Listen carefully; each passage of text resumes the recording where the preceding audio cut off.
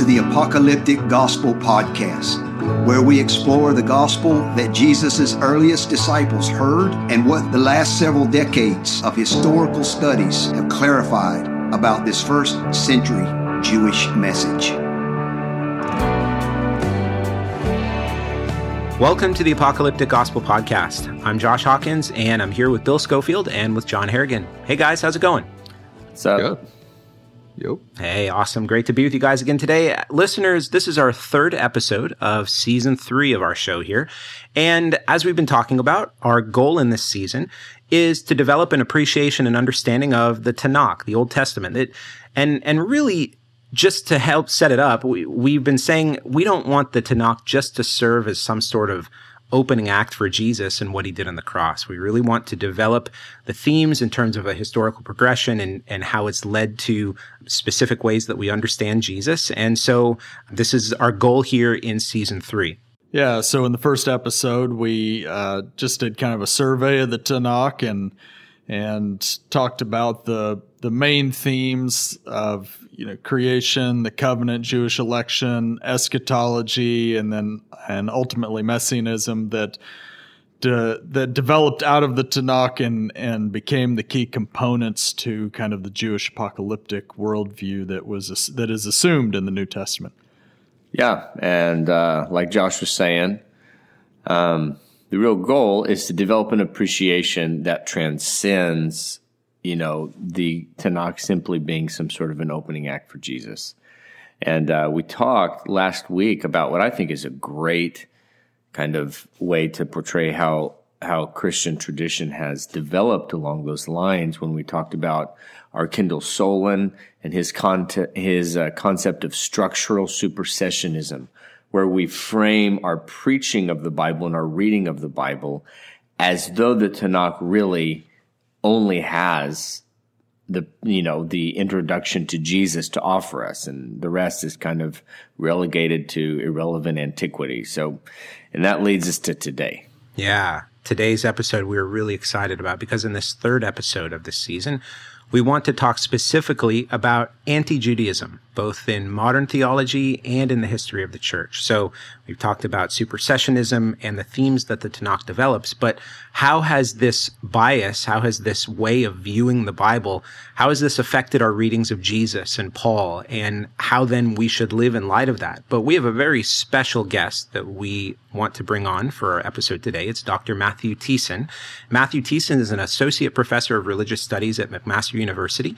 He's a Canadian scholar, and he's the author of 3 books: Contesting Conversion, Paul and the Gentile Problem, and his most recent book, Jesus and the Forces of Death. Matt, welcome to the show, man. Thanks for having me. Great to have you. Well, why don't you, let's just start right here at the beginning, and why don't you share a little bit about yourself and how you got into New Testament studies in general? Because, as we mentioned, some of our listeners may be familiar with some of your books, especially your most recent book, Jesus and the Forces of Death, and we'll talk a little bit about that. Phenomenal work, by the way, and I don't think that we can commend that book enough, just in terms of the way it makes, especially the work of Jacob Milgram and its application to Jesus and specifically things like lepra. We'll get into some of this a little bit, but why don't you just start by telling us a little bit about yourself? Yeah. So, you asked about what got me into religious studies and biblical studies. And it all goes back to my first year of university when I was studying science in the hopes of getting rich. And the only course I enjoyed taking was actually a philosophy course that I had accidentally signed up for. And it was the only class I attended, in fact, for most of one academic year. And so I quickly realized that as much as I wanted to be rich, science was not the way I was going to be able to do that, since I just could not study it anymore. And up to that point, I had always really enjoyed it. So sort of took a year off and regrouped and entered into a religious studies program, thinking I could do theology, philosophy, ancient history and all that stuff. And it was really biblical studies in that period, learning Greek and working on biblical texts that got me really animated about sort of my future. And so that's how it all began. And that's why I'm here today. Yeah. So what was it specifically that led you into Christian anti-Judaism? Yeah. It was it's always something that's been on my mind, I guess, not always, but for most of my life. But my first year after taking a year off, my first year in religious studies, I took a course on Paul. And, I had sort of grown up with a traditional reading of Paul, which scholars often call the Lutheran reading of Paul. And I had this professor teaching a very different approach to Paul. And I thought, wow, I didn't even know you could read Paul differently. And seeing the way this professor went about looking at Paul within the context of early Judaism, it really sort of flicked the switch for me that maybe the way we read these ancient texts isn't the right way. And maybe the way we're reading them is not fair to ancient Jews and ultimately to contemporary Jews as well. So it was really that course that did it. And sort of every course since then has, added a component to that. Yeah. Yeah. That's great. Yeah, it's great. I was looking earlier, or I guess last night, to see how many of your books I had worked through. And really, a lot of them are aimed at that subject, right? All the way back from Contesting Conversion. I remember going through that one, found so many of those ideas helpful. And some of the stuff with the interlocutor in Romans, went through that season as well. That was really helpful. Oh, by the way, you've arrived a little bit, because now when I Google your name, the guy from Reliant K is like 3 or 4 down. So well done. Yeah. On your Google searches, maybe, but true. Yeah, but I'll take it. Great. True. Yeah. So tell me. So I can definitely see a thread, like Josh said, from Contesting Conversion all the way through Jesus and the Forces of Death. But how have you seen your work and tried to aim it at the issue of like anti-Judaism in Christian readings? Yeah. Again, it sort of goes back to that original course on Paul. I knew this Lutheran, quote unquote, Lutheran take, and this professor I had really sort of pushed what's called the new perspective, the sort of Tom Wright, James Dunn approach. Sure. Right. And I didn't find either of them satisfying readings of the evidence. Right. And I also very quickly felt like, well, I don't think the new perspective is any less ultimately anti-Jewish than the Lutheran perspective, and probably given sort of modern, sympathies, maybe even more so, more pointed.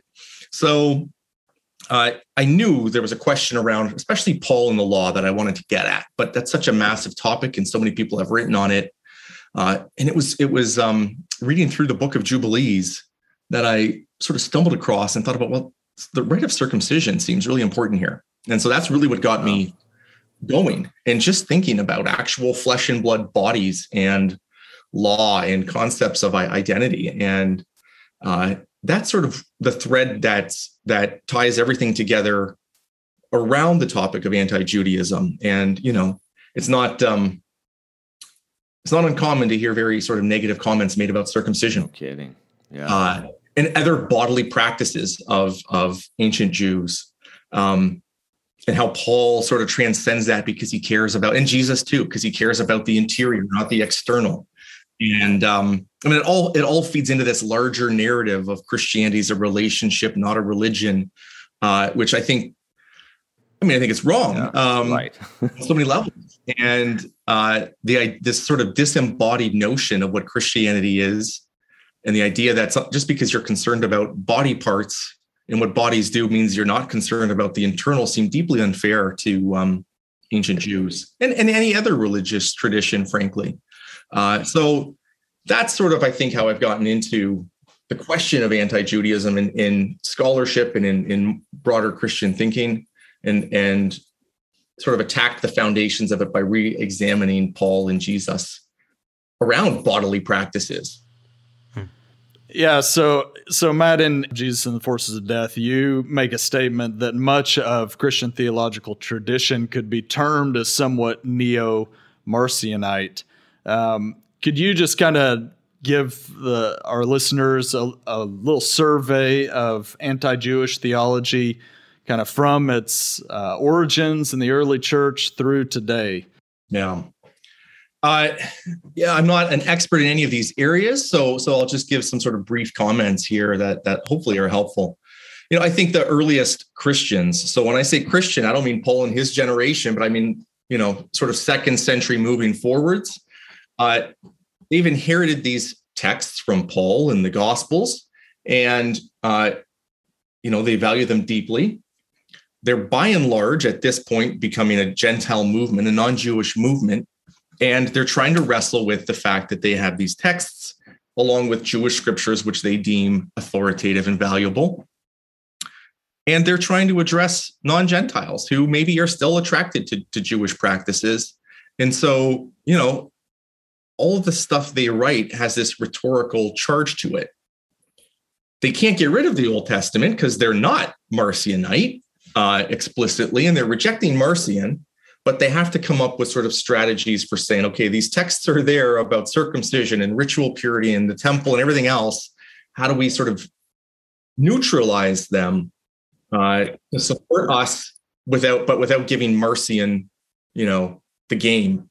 And I think one way they do it, and they're not even aware that they're doing it, is they take, for instance, Paul's letters, which are written predominantly, maybe exclusively to Gentile audiences, and just sort of broadly universalizing them, which of course is what happens when you treat them as scripture. You're going to do that. But how do you do that well is the question. And so what on the surface in Paul's rhetoric in his letters, or what originally in his letters refers to a Gentile interested in adopting Jewish practices and maybe becoming a Jew, all of a sudden becomes just a blanket indictment of Judaism, the Jewish law, circumcision for everybody.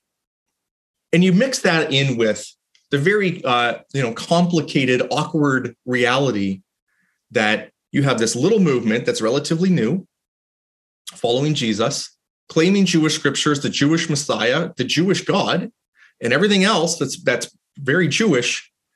And yet you have these other Jews over here who claim many of the same things. They just don't recognize your Messiah as the Messiah.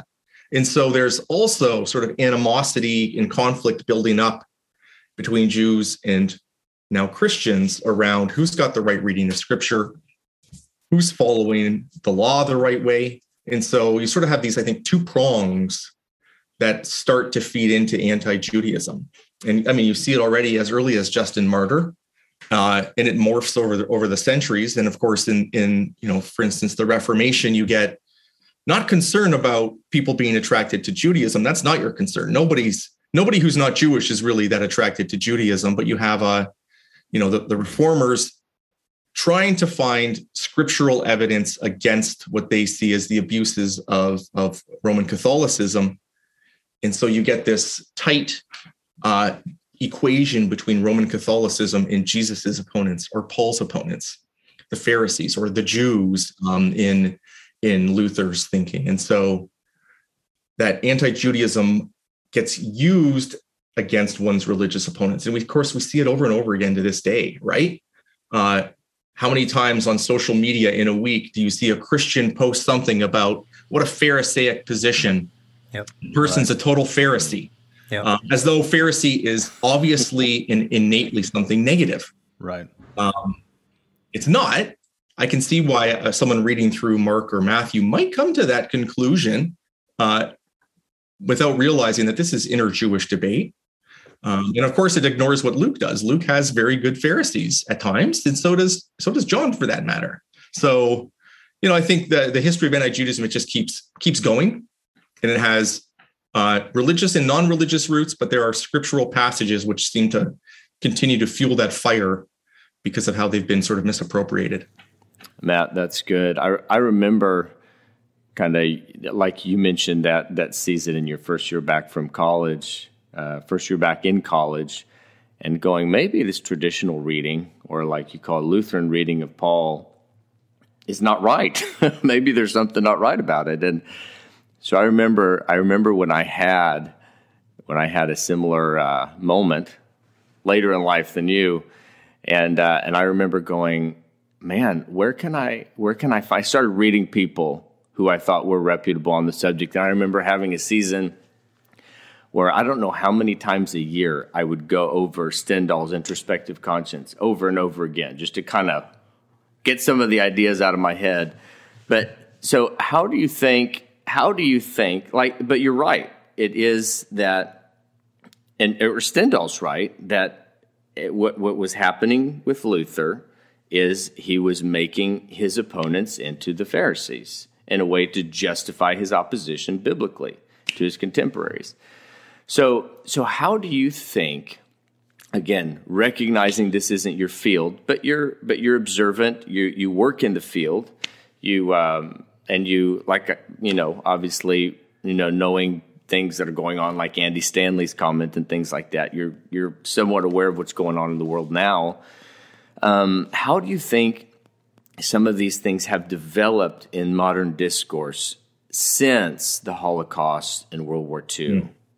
Do you have any? I know it's not your area of expertise, but I'd just love to hear your observations since you've interacted so much with that world in academia. So I do think we've seen a growing. It's not perfect by any means, and it's not everywhere, but we've seen a growing awareness that Christians shouldn't, sort of condemn as a monolith Judaism and Jews as right. X, Y, or Z or Z, depending on where you live. So that's a step forward, I think, a real step forward that I think a lot of places have seen. So this is where I think the Pharisees, they act as a cipher for all Jews. And there are a couple of reasons for that. Traditionally, Pharisees are understood as the predecessors of the rabbis. And of course, rabbinic Judaism is by and large the sort of the font of modern Judaism in a lot of ways. So these equations happen, but they're implicit. And so, numerous, especially Jewish scholars, have pointed out when you use the word Pharisee negatively, you're really, whether you know it or not, or even mean it or not, you're really caricaturing all of Judaism. And so I think that just continues. And, I think the New Perspective is a great example. I think Jimmy Dunn and Tom Wright had nothing but the best of intentions. For instance, back in the 80s or late 70s for Tom's dissertation, when they saw Ed Sanders's work and said, wow, this is clear evidence that Jews seem to have, by and large, if not universally, believed that God was gracious and that God's grace was prior to any human behavior. They said, that's great. That's good. And with post-Holocaust sensibilities, said that we don't have to accuse them of this awful religion anymore. But what's Paul's problem with them? Yeah. And so that sort of same structure exists. Yeah. And they go and they attack what they're seeing in the 80s as a real problem: racism, ethnocentricity, British colonialism, and imperialism. And they're seeing this as real sin, rightly. They're seeing this as an evil. But then they're trying to get that back into the Bible to have sort of a scriptural precedent for why they're condemning it. And I think you can condemn it without having to have that as a scriptural precedent. Right. And why do you have to? I think this is the problem. Why do we have to have foils for Jesus or for Paul? That seems to me to actually mean that Jesus and Paul aren't that attractive on their own. You have to have some bad guy in the background to make them the good guys. And I think that's really problematic for any sort of religious tradition. And of course, if you're caricaturing or misrepresenting Paul's opponents or Jesus's opponents, even more so, and there's a real moral problem there. But what does it really say about your religious tradition if the way to make it attractive is to lie about your opponents? We just had an election here in Canada. And of course, politicians say all kinds of things, and I have a fair amount of cynicism towards them. But if your whole platform is that guy is very bad, that's not a platform. You haven't said anything positive about yourself. You may be exactly right. That person may be awful. That party may be really, really awful in what it presents. But you need to have your own campaign about what you're going to do for the good of society. And so all of that is to say, I think, post-Holocaust, we're more sensitive, but I think we all have our areas where we're not seeing the way we're sort of reinscribing Christian anti-Judaism. And I say that, and I wonder in my own work, are there places where I'm doing something similar and completely oblivious to it? And even against, what I hope are good intentions, somewhere in there, there's something problematic that someone could latch onto and really misuse. Yeah. I actually have a Jewish friend who listens to the podcast, and I get feedback about the comments that I make sometimes. I go, I never thought about that way. Okay, it's good to remember. No, that's good. That's good, Matt. It's a great point. I've heard similar points, but the way you framed it, I'd never thought. It's true. Ironically, ultimately, some of the new perspective ended up doing the same thing Luther did. Yeah, and I'd never actually thought of it in those terms. That's exactly right. I will say, so, James Dunn, when he wrote the New Perspective on Paul, there was sort of an edited volume of essays. Yeah. It was heavily critiqued by a number of people, especially he compares ancient Jewish ethnocentricity to apartheid, segregation, all these awful modern evils. And he was critiqued for that. Well, he actually doubled down on it in his revised edition. I will say Tom Wright, where he used to talk about race, not grace, right, for Paul. Right, grace. Says the wrong grace, way. Not race. Grace, not race. Judaism preaches grace. Paul preaches grace. In his massive 1,700-page Paul book that came out almost a decade now ago, I feel like he's really backed off of that angle. Yeah, it doesn't come out clearly, at least, and so. If he's moved away, you realize that's problematic. That's a great sign, I think. That's good. Yeah, that's a good point. Very much so. Yeah.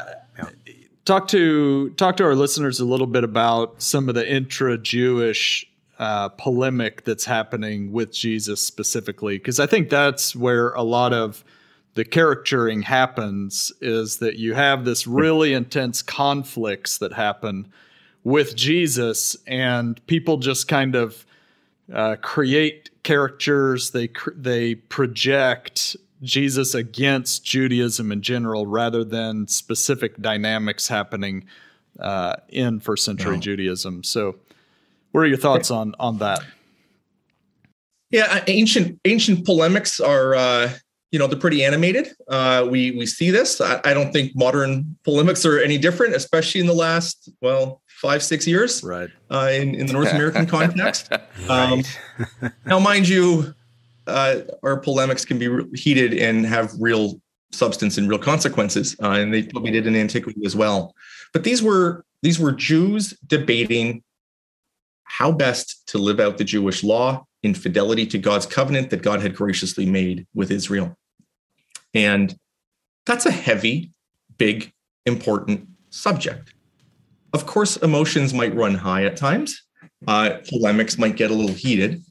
But it wasn't a disagreement on the fundamentals. It was because they agreed on the fundamentals that they're having these arguments, these heated arguments, I think. And so, that's part of what you're seeing. I will also say, this is something I've actually wanted to research and write an article on. I do sometimes wonder if our translations make these interactions more heated than they actually are. Whenever we have, these discussions between Jesus and the Pharisees, is it questions in good faith? Yeah. Is it trying to trick Jesus? Is it just discussion and debate, not disagreement and argument and condemnation? And I think while there's some of that for sure, I think going through and carefully looking at, translational options here, are we amplifying the conflict that maybe was there, not, accurately describing it? And there are cultural differences. It's right. And there's also, the people that I argue with probably most heatedly are my own family members. It's not the stranger on the street. It's not my enemies, many as they are. It's, my dad and I disagree about lots of different things, and that can get heated sometimes. And doesn't mean we're without fault, but it's, I think we end up, because we care so much about people and we're in relationship, we know those relationships are going to last.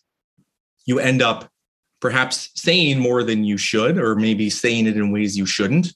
And so I think, again, Jesus is arguing, this is what scholars have suggested for ages.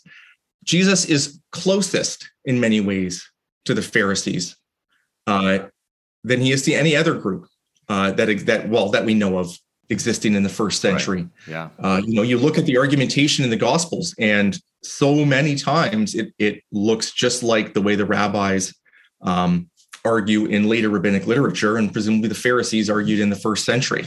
They share so much in common, and where they disagree harshly, but it's because they can do it because they're in such close agreement on other things.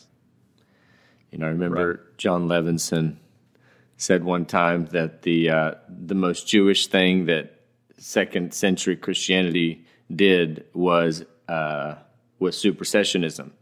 He goes, it's such a Jewish thing to do.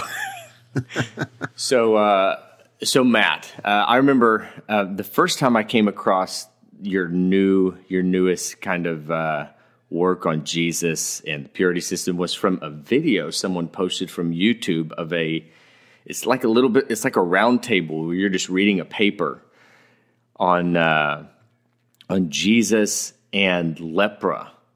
Oh yeah. Okay. Yeah. And I about fell out of my chair because I'd never heard anybody take some of Milgram's talks, and I know he references it briefly, and really try to play that out across the Gospels. Yeah. And I thought, man, and I remember I emailed you and you're like, I'm actually working on a book. I was like, sweet. Okay. Now, I'd love to hear. So tell us a little bit about the book and how you think the kind of anti-Jewish bias, anti-Judaism bias has played into our overall reading of Jesus in a little more detail. Yeah. I will note, some things I do in the book are novel and some are not. There are others, Thomas Kazin and Cecilia Wasson, in Sweden now, have done some work on this, and actually extensive work on this, I should say. So I'll note that for you and for listeners. I'll check it out.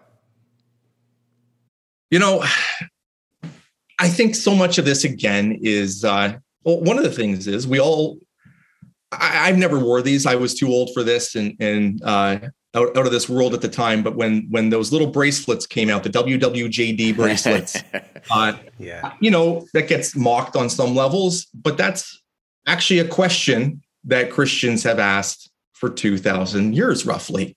What would Jesus do? Right. With the implication of, well, what should I then do?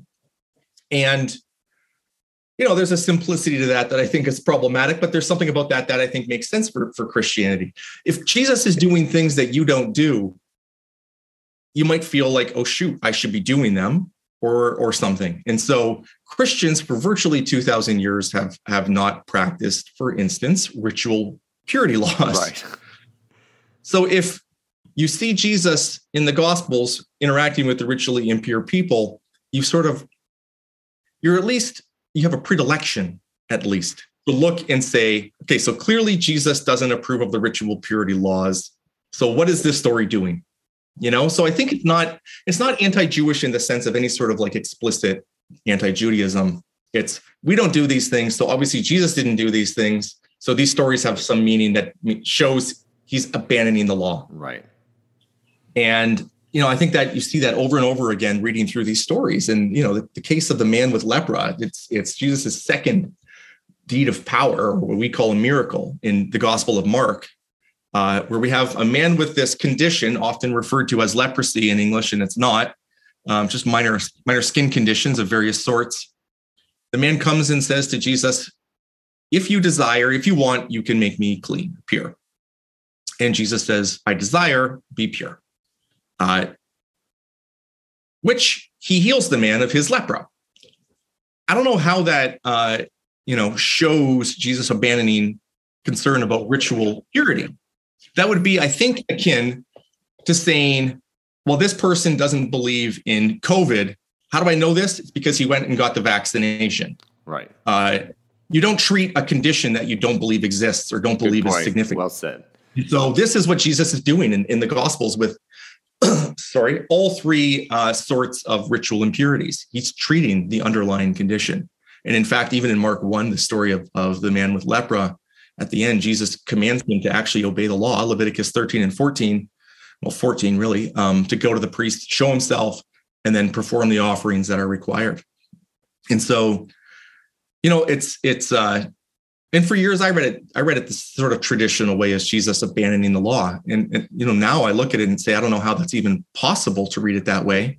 But we get trained in these readings, and then those sort of, it's like, water running down a hill. At some point, it creates a little track, a little divot or a valley, and then the water naturally runs there without even trying to. And that's what I think happens in our interpretations of the Bible.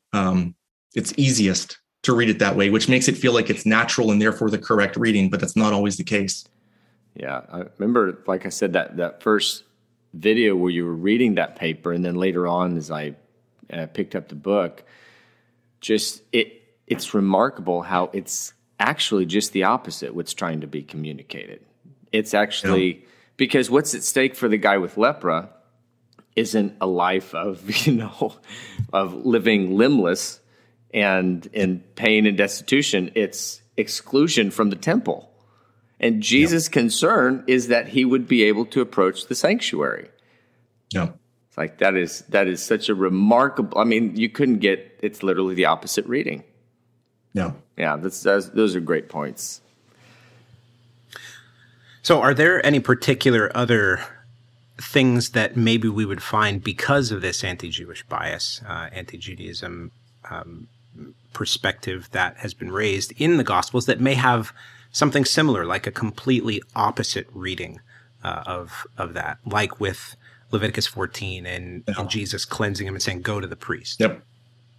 Yeah, there's could sort of talk all day on this, I think, if I wanted to. If you'd let me, I should say, I do want to. I think you could think about a variety of different things. I'll give you a really brief one to start. The quote-unquote temple cleansing.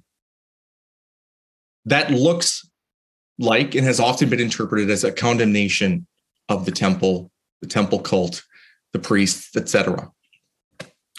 But at least as the narratives lie, I guess we can always ask what the historical Jesus actually did and said and what it actually meant, but that's hard to determine. I would actually say impossible to determine. The whole point is Jesus is very upset about how the temple's getting used. And you're only upset about how something's getting used if you care about that thing, right? I don't really care what my neighbor does with their yard. If they want their dogs to poop in their yard, sorry, I'm giving a crass example here, I guess go for it, although I really enjoy that. Never mind, it does bother me. But if their dog uses my lawn for a bathroom and then it's there when I wake up the next day, I get very upset about that. And if I have to see it on anybody else's yard, you know what I mean? I'm giving you a long analogy to explain everything you already know. So it's the whole point is he only protests what's happening there because he cares, because it's holy. It's a house of prayer and it's being misused, not a condemnation of the temple. Now, it might be that the temple has been so badly misused that it's currently not functioning. It's not efficacious. Right. And so maybe it has to be cleaned, or maybe it has to be abandoned for a while or for a time, or who knows. So that's one example. I think the other one, and this is a larger one, are Sabbath controversies. There are all these stories. The majority of the stories about Jesus and law are really about the Sabbath. And over and over again, there are accusations about Jesus not keeping the Sabbath properly. Well, all but one of those instances, what is he doing on the Sabbath? He's not cooking hamburgers and selling hamburgers at a hamburger stand. He's not working. He's not earning a living. He's healing. He's not mowing the grass. He's healing people. And so the question is this a form of work? Is this a form of work that's legitimate or illegitimate on the Sabbath? Not the Sabbath is irrelevant. It actually seems, at least the way the gospel writers portray it, that Jesus thinks Sabbath is a particularly great time to heal people. Why? Because the Sabbath is a day of joy? It's a day for life. And so restoring life and joy to people is integral to the Sabbath. Now, that's suggesting that what Jesus is doing takes precedence over Sabbath rest. And that's a controversial claim. But in later rabbinic tradition, and this is maybe something listeners don't know so well, the sort of paradigm for how to read the law, over and over again, rabbis talk about this. Maybe it wasn't universally held, but was the preservation of life, what's referred to as pikuach nefesh. And to this day, Jews will point to that principle for how to interpret the law properly. So in rabbinic tradition, if a house falls down because of an earthquake on the Sabbath, you start digging right away.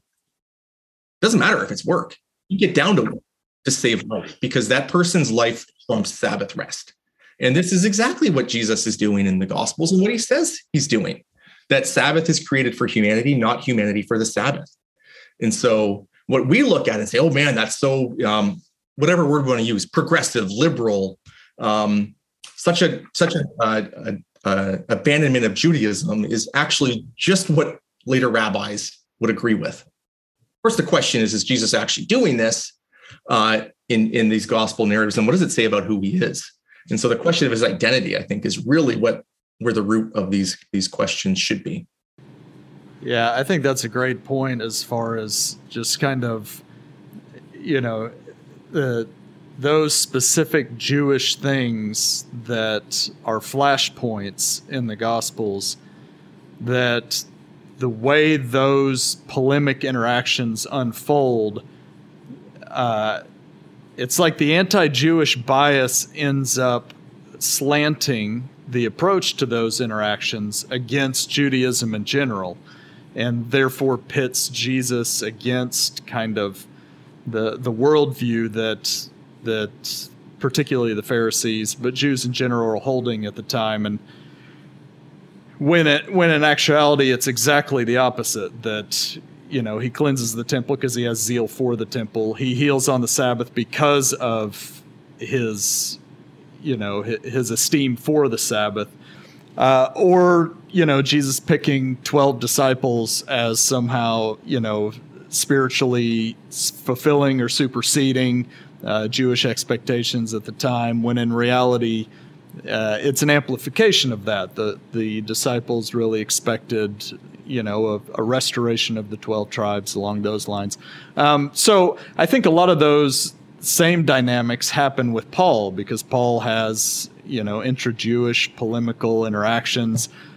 So what are your thoughts, Matt, on, how kind of our slant against Judaism that we inherit from, Christian theological tradition, how that affects our reading of Paul, some of the novelties in Paul that we don't see in Judaism at the time, and how, we read Paul's emphasis on the gift of the Spirit, the mission to the Gentiles, the death of the Messiah, how that those traditions kind of influence our interpretation of Paul. Yeah. Paul's letters are deeply polemical, right? So they lend themselves to function as scriptural ammunition in one's contemporary debates and arguments with others. I don't think Paul was trying to cast his opponents or competitors, or whatever word you want to use here, in the best possible light. That wasn't his point. He was trying to get his readers to do what he believed was required of them, really, by the gospel. So I think you already have these letters, which are really, they're very specific and precise to particular groups of people in a particular place and time. And as soon as we, use them to talk about something else, we're already skating out onto thin ice. I'm not saying it shouldn't be done or can't be done, or the Christians should throw Paul's letters out or anything like that. I'm just saying we need to take care. And Richard Hayes talks about the word leaping the gap, and how does the word leap the gap well, and how do we know it has? So I think that's already an issue with Paul's letters. The problem is we come to Paul's letters and think Paul Christian, Paul church. Even our translation of a very generic word, ecclesia, as church is absurd, because we all think of church as, well, a building with a steeple and a cross on top of it. Not that that's that common in modern architecture of churches anymore, but still, that's what we think. And we think of a building filled with Christians, when ecclesia just means a gathering or an assembly. I haven't come up with a great translation of it other than that, which others have suggested. And so you've already thought of, Christian, church, something distinct from Judaism and synagogue. And once you have that sort of scaffolding in place, when you read Paul's letters, it's almost impossible not to read them as Paul abandoning Judaism, condemning the Jewish law, condemning circumcision, et cetera, et cetera, et cetera. And so I think it's such an easy reading. And again, we inherit it if we grow up in the church, or when we're in the church, we hear it, and there it is, and it just becomes the natural way to read. So I think, again, one of the keys, I'm trying to write a popular level book on Paul right now that sort of distills some of the stuff I've previously written on Paul. And one of the most important things to me is trying to avoid translating terms in, what maybe would be considered Christianese. So I don't use Christ. I don't use Christian. I don't use church, even apostle. Awesome. I mean, apostle is just a transliteration, but it's a Christian. Yep. As soon as you hear apostle, you think nothing but Christian. And so how do we peel back the layers of even something as simple as translation to get to a reading of Paul that is constantly reminding us that he's a first century Jew living in the larger Greco-Roman world, and that ancient Jews didn't all agree on everything. And so just because Paul might disagree with other Jews or many other Jews on a topic doesn't mean he's abandoned Judaism. So I think that's a large part of it. But especially questions around the law, they don't come up in every letter. And this is something I think we've inherited from Luther, to see it's always law versus gospel, works versus faith. Well, that doesn't appear in all of Paul's letters. And he talks about good works very positively at times. So it all depends on remembering that this contrast is not everywhere. And where it's somewhere, it seems to be always in a context of the question of whether Gentile believers in Jesus should pick up the law. And that's when Paul gets at his most polemical.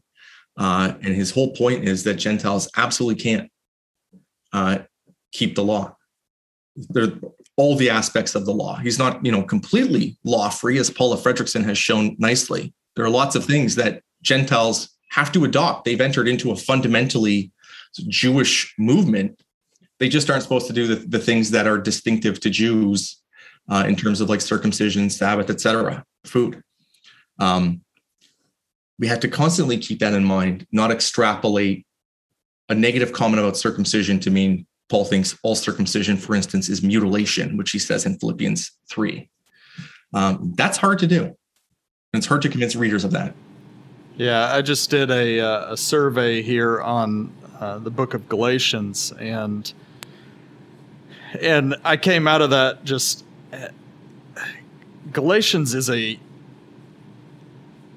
a strange book. Like, Galatians is a unique, awkward situation, I think, from Paul's perspective, that is not the norm. In my mind, like 1st and 2nd Thessalonians would be the norm for Paul relating to Gentiles. But you have a very unique and more strange situation happening in the Galatian churches that is not happening elsewhere. But when you get kind of a Paul versus Judaism approach, then, the book of Galatians becomes central to justifying that approach.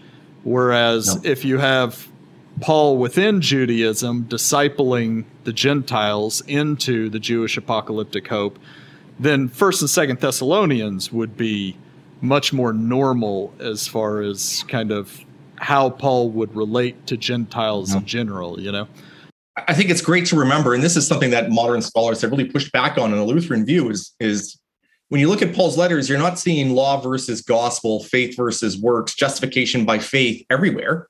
It's in a couple of letters, and it's not unimportant to Paul, but it's not actually central. It seems to be, in some ways, a reaction to controversies that have arisen after Paul started his mission, not before. When he first started preaching, there's nothing about circumcision in Thessalonians, right? There's nothing about law observance in First Thessalonians. That's not the concern. So it's really important to look at, well, what is, I don't know that we can ever find a center for Paul. I have some concerns about that kind of thinking, but I do think that Albert Schweitzer over 100 years ago was right. It's participation in Christus, in being in the Messiah, is central to Paul's theology. And only when this controversy arises about, well, maybe Gentiles need to become Jews, does Paul say, wait a minute, why would they need to become Jews? They're already in the Messiah. And if you're saying they need to become Jews, you're saying that being in the Messiah isn't sufficient. And as soon as you say being in the Messiah isn't sufficient, I am going nuts, Paul says. That's deeply concerning. And so I think there are real structural differences, I think, in Paul's mind, between Jewish law observance, Jewish believers observing the law, and Gentile believers observing the law, because Gentile believers come to Jesus and then they're adding the law suggests Jesus ain't enough. Whereas Jewish believers, they already have the law. This is just part of their heritage. They have received it from their parents and are bequeathing it to their children, and they're adding the Messiah to that. This belief that Jesus is the Messiah to that, suggesting, again, the Messiah is what is, that's fundamental. Jewish law observance is important for Jews, but it's the Messiah getting added to it. That's the goal. And so, or the telos, as Paul says in Romans 10:4. So I think you're right. Like, it depends on where we start. Obviously, questions around the Jewish law are going to focus especially on Galatians and Romans, because that's where we get so much of it.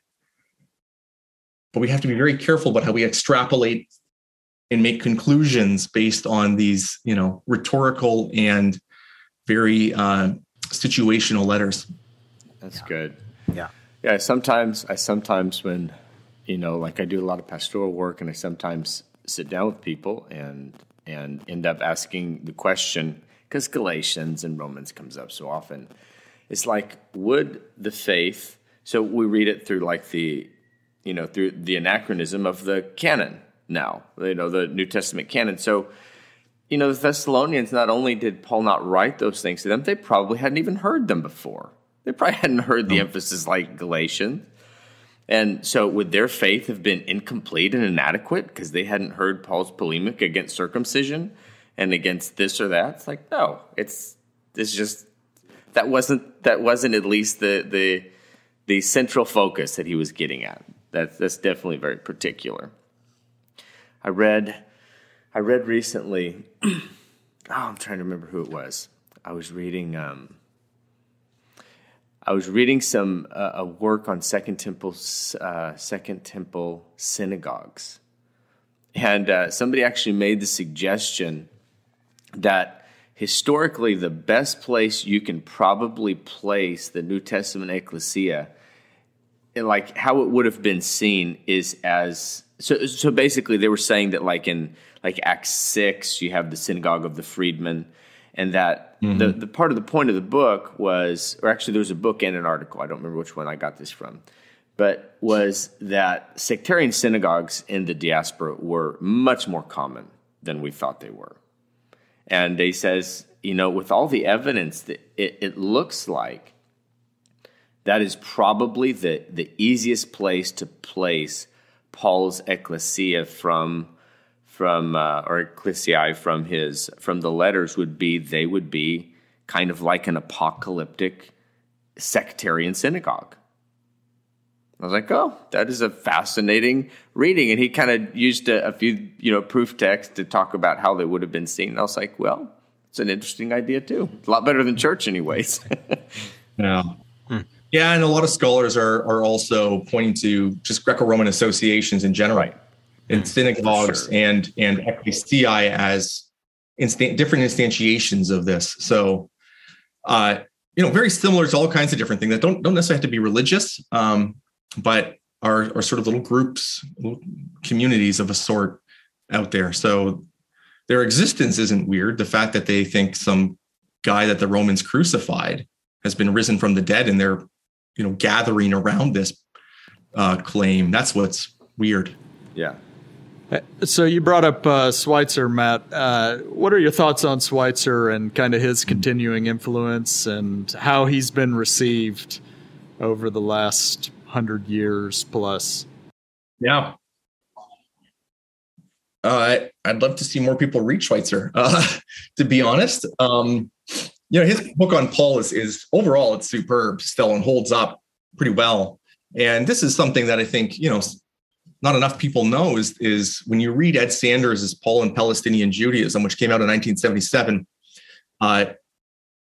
the stuff that sticks from Sanders is actually his treatment of Judaism. His treatment of Paul isn't actually a new perspective. It's just Albert Schweitzer, which is not trying to take away from Sanders there. I think he was trying to revivify Schweitzer for biblical studies. And I think he did. Right. His last chapter is just referencing Schweitzer throughout when he addresses Paul. It's remarkable. Yeah. So, Schweitzer's book is about the mysticism of Paul. And that's a term that has fallen into, disuse. People have, especially Protestants, have really moved, that gets people anxious. Mysticism sounds Catholic or something. Right. And I don't really know what the term means, to be honest. I do think concepts of participation, which is what Sanders talks about, real participation in Christ, I think that's getting closer. And Douglas Campbell, who belongs to sort of this apocalyptic school of interpretation of Paul, which has roots in Schweitzer, but is really dominated by Kazemon and Lou Martin in particular. He talks about, I'm trying to remember, he has like a 4-word phrase for Paul. It's pneumatic participation is one of the words he uses. And it's right. I think that's exactly important for understanding Paul. And this is a new movement within Judaism of spirit-infused people who should have, unparalleled access to power to live virtuously now, and and guarantees that they will be resurrected later. And so I think Schweitzer's dead on that. And it's good to see more and more people, I think, are pushing at that again. Yeah, well, Matt, it has been great to have you. I think so many of these things that you have not only developed in your works and that other scholars are developing are one of our goals with this podcast is to really help take these ideas that are so often discussed in the scholarly world and to make them accessible to the popular believer so that they can rightly read and understand and live in light of the words of Jesus, the words of Paul, and this larger story of the covenant with the Jewish people and what it means for the Gentiles. And so for you to come on and spend some time with us this morning, we are deeply appreciative of that. And listeners, we just hope that this has been provoking to you. We definitely want to challenge you and encourage you to pick up, especially Matthew's latest book, Jesus and the Forces of Death, published by Baker Academic. I think it's a really helpful and really accessible, as I said earlier in the show, a really accessible work on understanding Jesus and specifically how he deals with ritual purity and impurity in a first century Jewish context. And so definitely pick that up. But Matt, again, great to have you. Thanks again for joining us. Thanks for having me. Great. Listeners, thanks again for listening to the Apocalyptic Gospel Podcast. God bless and Maranatha. Maranatha. Shalom. Thanks for listening to the Apocalyptic Gospel Podcast. For more, visit us on our website at apocalypticgospel.com and follow us on Twitter at Apocalyptic Gospel.